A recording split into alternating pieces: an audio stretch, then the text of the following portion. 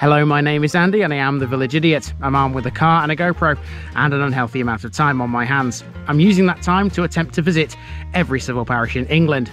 You're watching the West Lindsey series. This is one of the 9 districts of Lincolnshire and one of the county's most rural. It has 128 civil parishes. Let's see which one this episode's all about. Welcome back to West Lindsey, everybody. Now, last week we saw North Kelsey and today we're going to see its southern counterpart.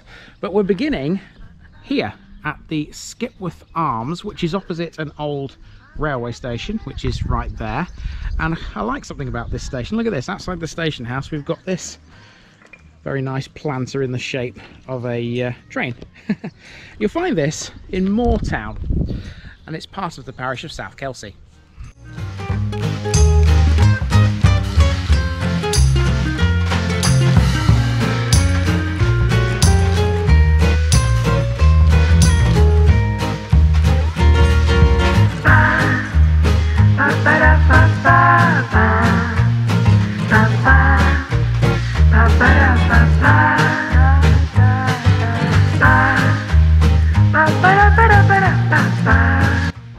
The West Lindsey series is sponsored by Gainsborough Cycles 01427 617 752. For all your cycling needs, this is your one-stop shop, located at 20 Ropery Road or online at gainsboroughcycles.com. There's a link in the description. Gainsborough Cycles, ask for Trevor Halstead. Here's my disclaimer for people who may be watching me for the first time. I say things as I would in my native accent and dialect. As a result, I may not pronounce things in the same way as the locals do. Remember, I'm a visitor. It's impossible to know everything. Leave me a comment, spin me a like and bash that subscribe button. Let's get to today's parish video. Today we're in South Kelsey, the smaller of the two Kelsey twins. This one is situated on the B1205, 5 miles east of the A15 and 4.5 miles southwest of Caistor. A somewhat linear affair, very unlike its larger northern neighbour, South Kelsey Parish consists of a string of houses running north from the B1205 and small clumps of properties to the south. The parish also includes Moortown, a smaller secondary settlement where there's an old station on the same line as North Kelsey's old station was, which we learned about last week. South Kelsey is almost West Lindsey's answer to Newark and Sherwood's Winthorpe when it comes to names. There are 4 important ones associated with the area. All 4 are important, but one stands out more than the others, Ayscough, and it's this name which crops up time and again in South Kelsey. The most famous Ayscough family member was Anne, an English writer, poet and Anabaptist preacher who was condemned as a heretic in England during the reign of Henry VIII. The village has a pub, a church, a nursery, a playground and a village hall, all of which seem to be used on the regular by its residents. It's another close-knit West Lindsey community. Time then for another wander to see what else the smaller Kelsey twin can tell us.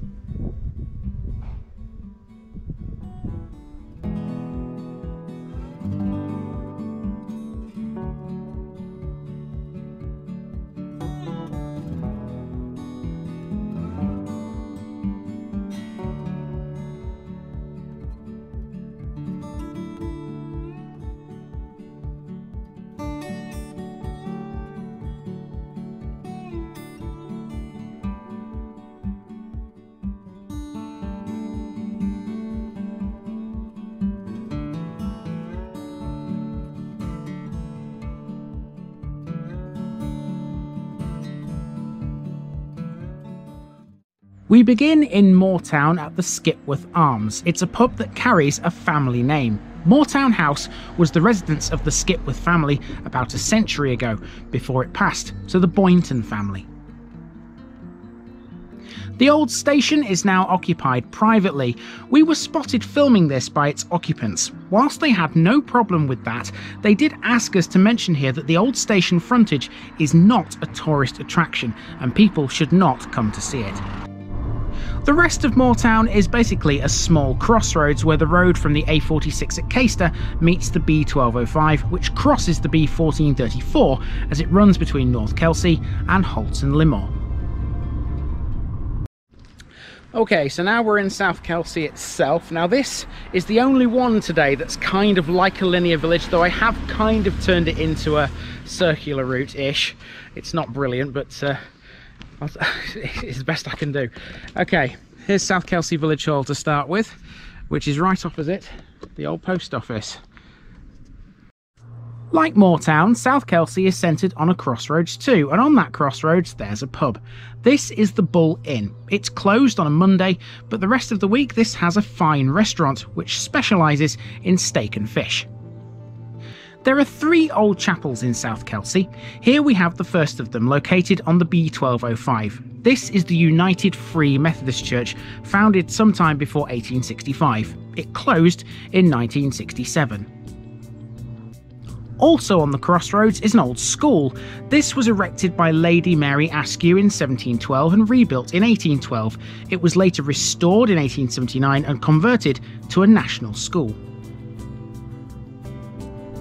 On this sign at the main crossroads, Hall Farm Park is mentioned. That's a small family-run park which is great for a day out with the kids.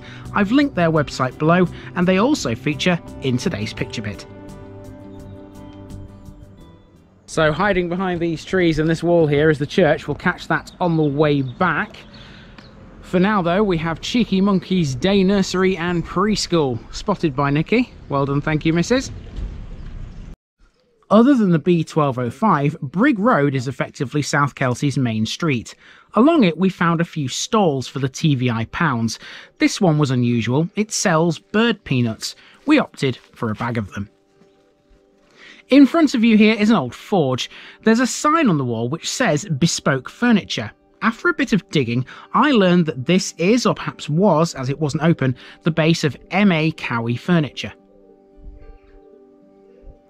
Next is the second old chapel of the 3 here. This one is the Trinity Methodist Chapel, a Wesleyan effort, founded in 1822. The third of the 3 was a primitive chapel, located close to our next landmark. That would be a cemetery which occupies a piece of land off a corner where Brig Road bends left and then right again as it heads north. This was somewhat of an unexpected stop, as I will now explain.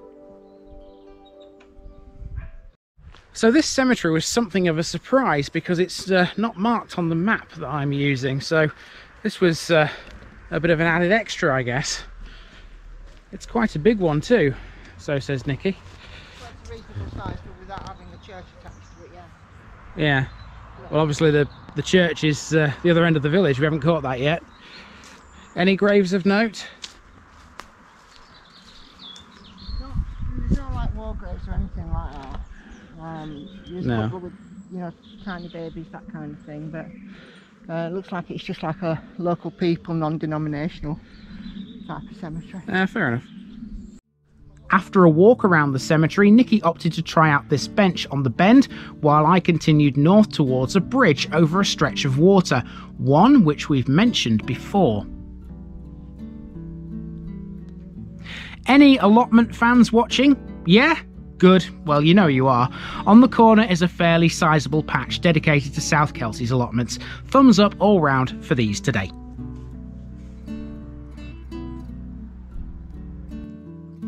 This then is the watercourse in question. This, folks, is the Caistor Canal, which of course never reached Caistor. Moortown was as far as it got, and these days it's nothing much more than a stream. After turning around and reconvening with Nikki, this footpath is what makes this route sort of circular. We can use this to get back to the old forge where we were earlier, as it runs parallel to Brig Road.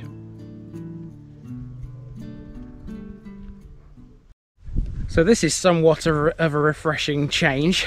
This footpath is quite clearly marked, clearly well maintained, which is a good thing. I've been on some horrible ones just lately, as I'm sure you've seen in my recent episodes elsewhere in the country. This is, in an ideal world, how they should be, but obviously it's not always possible, I get that. But it's refreshing to walk on one like this. Let's move on to the main religious building.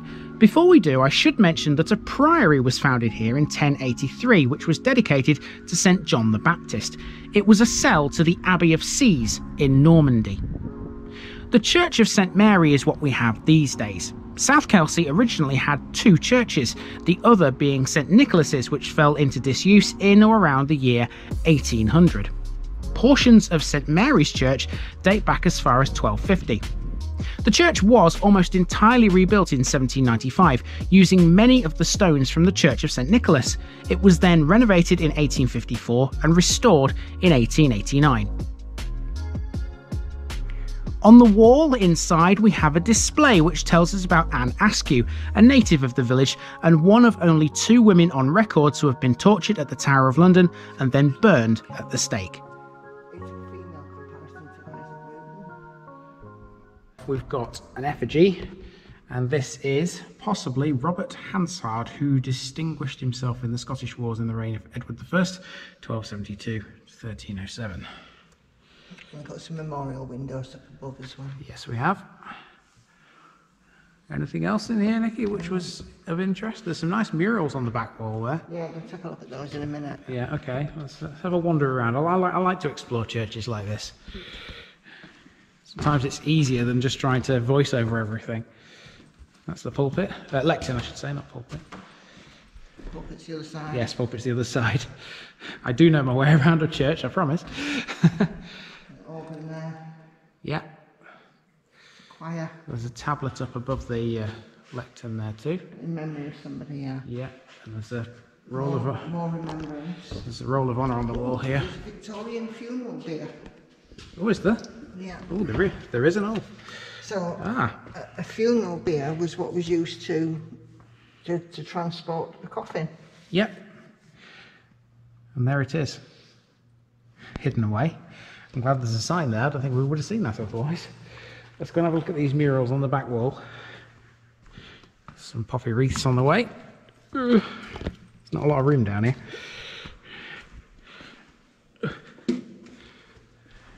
The font's down here as well. There it is. Yeah, belfry at the back.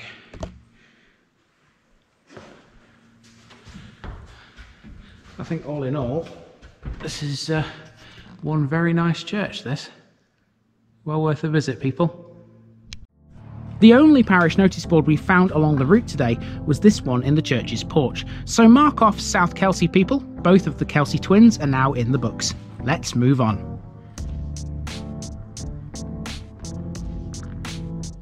Across the road from the church is Zyden Motorsport, a garage who specialise in Vauxhall engines.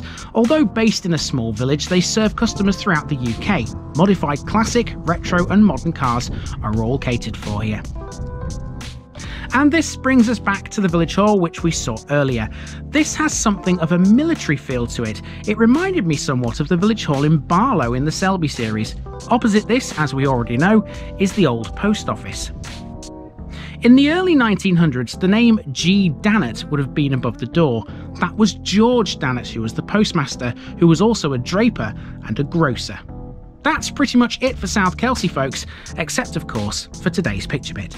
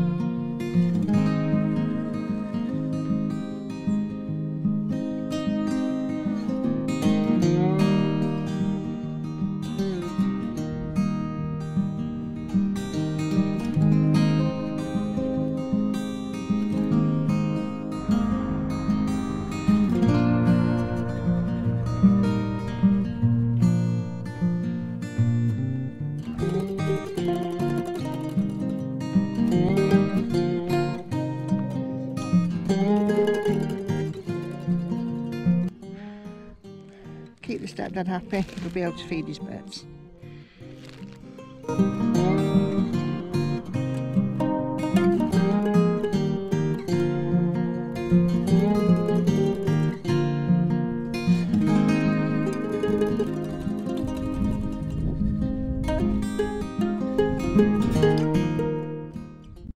Well, yeah, I've got warm all of a sudden. I have finally relented and took the hoodie off, and yeah, it's a bit warm now, isn't it? Yeah, but thankfully the next place is not as big as this, so it should be, in theory, easier to walk around.